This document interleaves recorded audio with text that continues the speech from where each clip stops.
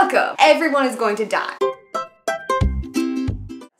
Hey friends, my name is Gabrielle and welcome to FrumiousReads, and today we are going to talk about Season 8, Episode 2 of Game of Thrones. Continuing our weekly tradition of going over everything that we just saw and preparing ourselves for next week. This is... the Dark Lord. Christian. I gotta come up with a new name. You do. It's getting overused. Yeah. It's typical. Next week will be different. Next week will be different. Why will it be different, Christian? What's happening next week? So many people are going to die. Everyone is going to die. A lot of people are going to die. Welcome! That's happy. Alright, next week is the halfway point. We have 4 episodes left. What do you want to say about this episode? Because you were telling me some really great things and I remember to tell you to save it so we can talk about it together. So my main thing about this episode is, it's not that not a lot happened, but this episode was really just kind of preparing us and giving a lot of characters their final kind of say, their final moments to kind of speak. Yes. And to kind of let us enjoy them as characters. Now that we're finally getting to like this big battle scene, this was basically the last episode where we get to see our characters that we've come to love over all these seasons, that have made it through all these seasons and made it to this point, just existing. Because next week is going to start the beginning of the bloodbath. Yeah, and one thing that kind of just, one other thing to kind of add about that I've just realized now, it really was a little bit of fan service for us because we had characters that have been oceans away from each other that we've wanted to interact for so long, and they finally did. Everyone that we've seen for 8 seasons who are still alive got to finally sort of interact with each other, and not in a way where like, oh, there's a dead guy right there and now we have to go race off to the north, but really just being human. Yes, we definitely got to see the human relationships. There was a lot that happened this episode to show. Speaking of relationships, I was trolling on Twitter after guys, as one does. After watching Game of Thrones. Love how everyone's like, yay Arya and Gendry, but also Arya, we've known you since you were 11, and everyone's like, how old is Arya Stark in Game of Thrones? Like, that's the top Google search spike right there. I'm really happy that they got together. I love how it was done because it was very Arya. And Maisie Williams did say that, and because I read an interview about what her opinion was and what she thought Arya took away from that scene. Well, yeah. Anyway. Moving on. But saying that like this was really, the whole series has been Arya's, like Arya's thing has been she has seen all the faces of death. Like she's not seeing him today, not today. And then she is like, this is the last night and we both might die tomorrow. So she's like getting a very human relationship. She's getting very in touch with her emotions, and that hasn't really been something that she's been able to do since season since season 1. She's been kind of in fight or flight mode, and right now she's taking a moment to be herself. And it's been all about her revenge and her lists and fighting and just survival. And now we get to see her being a little bit more human in this episode. I'm really glad the way that they're taking Arya and Gendry's relationship, and I really just think it's funny that like Robert and Ned kept talking in the beginning about combining their houses, and then this is the way that it's done. I really love that, and I honestly do see Gendry kind of dying next week. I know you do, and I see that too, but we're not going to talk about that yet. We're going to talk about all the happy stuff first. Alright, happiness. Some other great moments in this episode. Brienne is finally a knight. She was finally, she got what she finally wanted. Like, even though she said like, oh, I don't want it, I know it's never going to happen. You know, Jaime knighting her is... It's really poetic because it's like it was the only thing that Jaime could give her that was worth something in his eyes. Like this is the only thing I can give you worth everything you've given to me. You know, a second chance essentially. And I'm going to let you, live now as a knight and probably die as a knight. Yeah, and out of all the knights that most of the knights that we've seen, she has the most like honor and attitude of what the ideal knight would be. That to see her finally get knighted when she like upholds basically all of the values that you would like to see in a knight, that was just a really great moment for her. It was like the ultimate culmination of everything that she's kind of been working for and living for. When you think of knights, shining armor of King Arthur and his round table, Brienne of Tarth is really one of those knights. She's the one that exemplifies that kind of knight.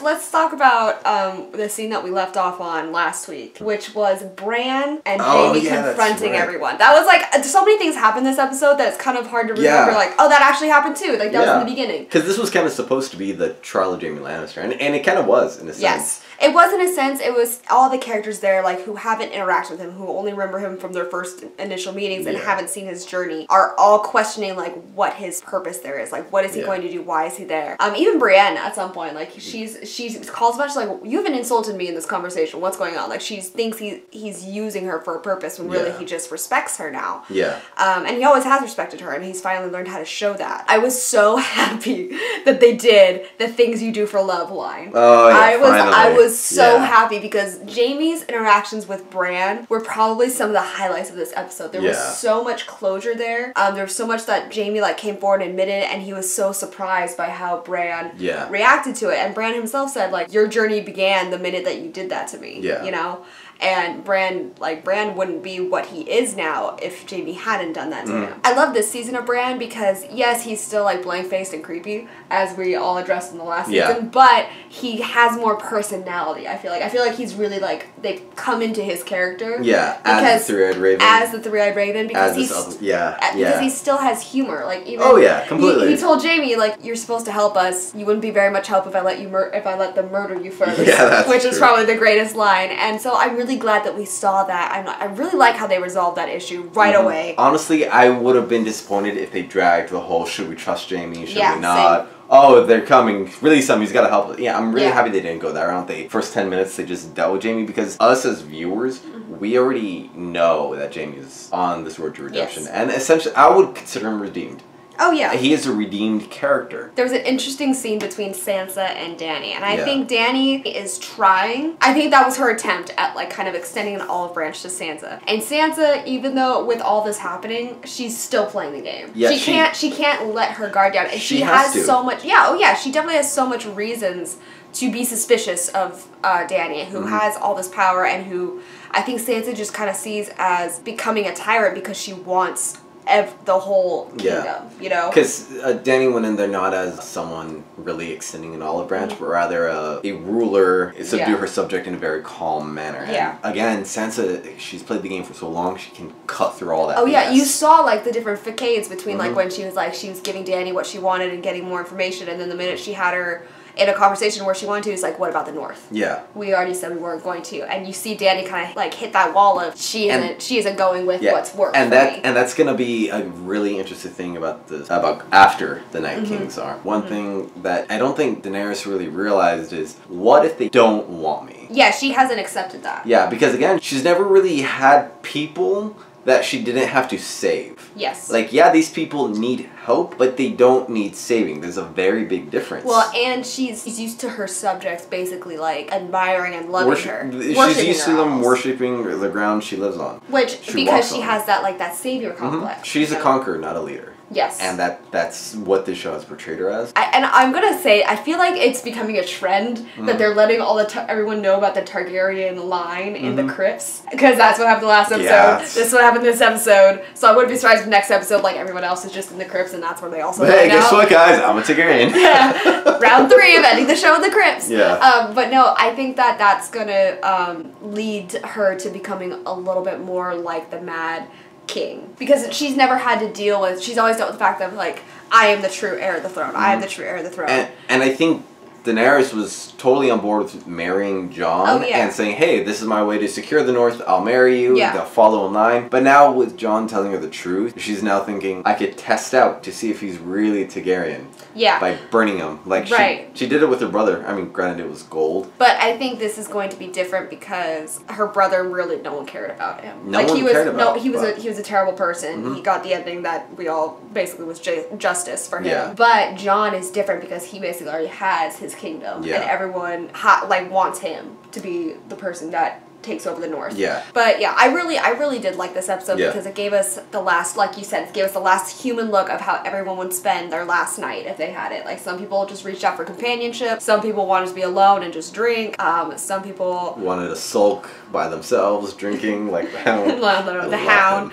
She's like, I'm not spending my last 2 nights with you miserable people. Like, that was my favorite. I love that they, like, Arya and the Hound have kind of just addressed their relationship. And he's like, I fought for you. That was really great. That was also a great scene. There was so many great human emotional scenes. So for next episode, you wanted to see who we think is going to die. I want to come out and say I think Bran is going to die at the end of next episode. I could see it too, but also he is a three-eyed raven. He doesn't really have a successor as a three-eyed raven, so I don't think he's gonna die per se. I can see the final battle nearing because the Night King wants to go after Bran because Bran is a three-eyed raven. He holds the history of the world. So I can see that Bran dies. It would be because it would be like in this climactic final battle between the Night King, where he comes to get Bran, who's in the Godwood, and they both die at the same time. I can see Bran holding on to him, warring into a dragon, and the dragon breathing fire on both of them. That'd be really action, and that's not really the theme of how Bran is and all. But I know, but I would love. That would be a great pipe dream. I'm sure someone will write a fan fiction like that for you. But I think that it will be that like the Night King will die, but he'll take Bran with him. Yeah. You know, and then vice versa. Or vice versa. Yeah. But I don't know. I just think that if the Night King dies, he's gonna take out Bran with him. If Bran dies, he's gonna take out the Night King, and they're both gonna cancel each other out. I and can it's see gonna that, like the whole ending is building towards a new age for the kingdom, right? Yeah, for the entire world. For the entire world. And so how else would you start off a new age by killing the old, like basically the Star Wars, kill your past. Kill the past. Like or let the past die. Yeah, kill it if you have to. Yeah, let the past die, kill it if you have to. So I could see Bran and the Night King both dying simultaneously. I could see Gendry dying, like you said, and Arya being pregnant with his child because of course that's what would happen. We were talking about that earlier, but yeah, I could definitely see that happening. The merging of the two houses, but Rob Baratheon's which is really sad because I could see it doing, because as much as Gendry is a loved character, he was gone. He was out of the series for so long. So I wouldn't be surprised if they brought him back and everyone got so hopeful, because we've had too many moments of happiness on the show. There's been too many things that have been fulfilled that the fans have wanted, and so now we know something has to happen to take it away. So I wouldn't be surprised if Gendry dies. I also wouldn't be surprised if Bran dies, because she got her moment. She got what she was working for. Honestly, that scene, her being knighted, was very much a send-off. Oh yeah, it was basically the end of her character arc. Like she's hit what she's wanted to. What better way to die than after achieving something that no other woman has? As the greatest knight. Yet Tormund, who's just a treasure and just brought life to all the seeds. Mr. I was nursed by a giant for 3 months. Oh my god. Like, do you want to know why they call me Giant Spain? Not unless you want an HR complaint against you. I know. I loved him so much. He was just so iconic this episode. I could see him dying too. Here's the thing, everyone in front of that chimney I can see dying. The reason why I also agree with you is because Tyrion basically foreshadowed it. Tyrion kind of just like, I think we'll all live. Tyrion, the minute that you say that, we all know that at least half of you are probably going to die. Jumping off of that, Lyanna Mormont talking with Jorah Mormont. Oh, I know. By the way, love that. I love her. She's amazing. She's your favorite character, isn't she? The Mormonts have been my favorite characters for a while. But Lyanna Mormont saying that final line. I forgot what it is, but it's like I wish you good fortune. Her saying I wish you good fortune to Jorah. That pretty much confirms Jorah was gonna die. Yeah, like at least protecting her, because again, she's the future of his house. Also, the way that he acknowledged that Tyrion was the right choice for the hand of the queen and giving Daniel that advice, like I could see that also being like this is his final goodbyes. Oh, you know? Oh, definitely. This is our final look at his character. He's addressing all the loose ends. I definitely see it. So those are our thoughts and opinions on this second episode of the Game of Thrones. We have 4 more to go. We're almost at the halfway point. Yeah. We would love to know what you guys thought. If there's anything that we didn't talk about that you would notice in the episode. If there's any theories that you guys have for what's going to happen next week, let us know in the comments down below. We'd love to hear from you. And if you want to see more of me, then make sure you subscribe to my channel. I upload Bookish videos twice a week, as well as reaction videos whenever something cool comes out that I want to react to. That's all we have for you guys today. Thank you so much for watching. And let's all just hope for not too much death next week, but I have a feeling there's going to be a lot. Oh yeah. Alright, bye.